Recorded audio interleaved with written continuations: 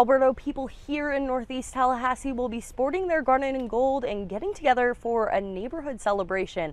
I'm Kendall Brandt, your neighborhood reporter in Northeast Tallahassee. Neighbors will be coming here to Bannerman Crossing for Northtown Get Down. It's a way for people to celebrate, get together, and shop at area businesses in our neighborhood. This street party is thrown to celebrate every couple of FSU home games. Today's is to celebrate Florida State's homecoming. Neighbors get together for music, dining, and shopping. Nikki Maybaum has been working at Gypsy Rose for 3 years. It's one of the shops open for the event. Ready for an FSU win. As a senior at FSU, she is excited to celebrate her school with a community that has welcomed her. I get to be a college student going to Florida State, but also get to be on this side of town with the people that are from here.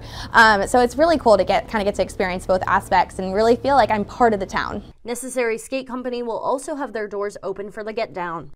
We do all kinds of skates for all different kinds of purposes.